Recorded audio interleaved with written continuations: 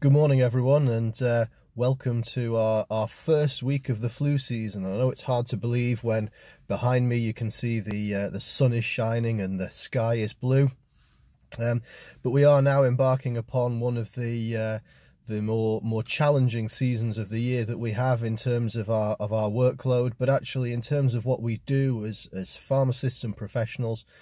I think personally one of the most important things that we do.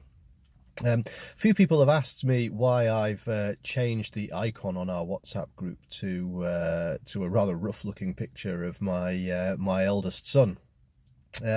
So I thought I'd take time out once again just to explain the story, because it kind of gives a feeling as to why I'm so passionate about providing this service and protecting so many people from flu.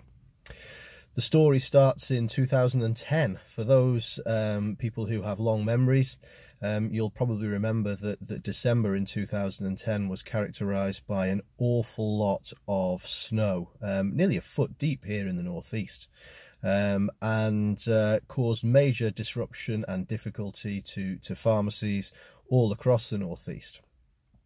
But what I remember it for was a very difficult Christmas. My son Oliver was at that stage about 3.5. We'd just moved into our new house, which was partly a building site and freezing cold. But ultimately it was the first Christmas where actually he was very excited about Santa coming. It was the first time he really, as a child of that age, knew what was going on. And we, my wife and I, were also very excited about that being his first very memorable Christmas. And all he wanted was a helicopter, Playmobil helicopter. That's all he kept on going on about, because there was something like that at nursery, and that was his favourite toy. But ultimately, towards the 23rd, 24th of December, it became very clear that Oliver was very poorly and had a very difficult couple of days. Temperature, runny nose, lethargy, irritable, no energy at all, crying the whole time.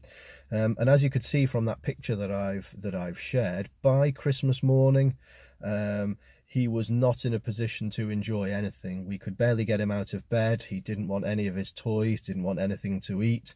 It was absolutely horrible as a parent to watch. What then became apparent, though, by the end of that day, by the end of Christmas Day, both my wife and I were also struck down by the flu that Oliver had caught at his nursery and brought home to our house. By the end of Christmas Day, I could barely move, my wife could barely move, and Oliver was in a really, really difficult place too. We had to cancel a visit from my parents because they're old and frail. We couldn't go and see them. They couldn't come and see us because of the risk that posed to them. And it was very difficult over that period to actually enjoy anything at all. On the night of Christmas Day into Boxing Day, I got up to make myself a drink because I was feeling lousy, and whilst I was on the landing, I passed out. I was struggling in terms of my temperature that much. It really knocked me for six. And there, but for the grace of God, I could have fallen down our stairs or through one of the or through one of the doorways and hit my head against something. Fortunately, I just passed out and collapsed onto the landing, but could have been a lot worse. So for probably 4 or 5 days, we as a family were completely wiped out, and we missed really any celebration of Christmas. We have just a couple of photos to remember that Christmas by. And whilst Oliver remembers being very poorly, fortunately it hasn't scarred him mentally for life, not enjoying his first Christmas, and he now looks forward to every Christmas like every young boy does. But it really hit myself and my wife just how seriously flu can damage families' enjoyments of Christmas. But I guess even worse, you know, had I and my wife and Oliver not been young and reasonably healthy, it could have been a heck of a lot worse. You know, if we'd have passed that on to one of my frail parents or one of my wife's frail parents, then that could have had a massive implication on them too. We were very lucky. Our new neighbours were able to bring us some milk on the 27th, because I don't think we'd have been able to go out and get any. But the impact could have been so much worse.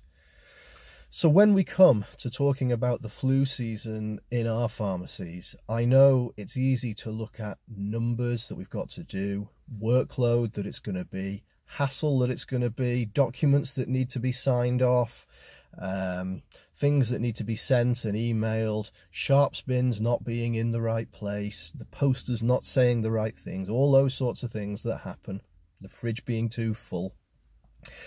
But ultimately, it comes down to a more personal story for me, and that story for me has, at least since 2010, been I want to have my jab early because I don't want to go through that. I don't want any of my family to have to go through that again. I don't want to feel that a whole part of my winter, and in my case it was a very special part of my winter, has been completely wiped out. I don't want to feel that I'm putting any members of my family at any greater risk than they need to be, which is why I'm a little bit of an evangelist when it comes down to this, and why hopefully you'll join me in this quest that we face from this morning onwards, to deliver this service to protect not just healthy people like myself and my wife and Oliver, but actually to protect in particular those vulnerable people for who flu can be quite literally the end of their world this winter. So good luck in setting up your service. Thank you for taking time out to listen. Hopefully that personal story explains a little bit about why I get so energetic and animated at this time of year, because I really do see, not just as an RPM, not just as a pharmacist, but actually as a parent and a son, I see how important this service is to the people that use our pharmacies. So good luck in delivering a great service this year. Thanks for taking time out to watch, and hopefully everyone will get as much satisfaction as I do from seeing the success that service has in terms of preventing the illness across this winter.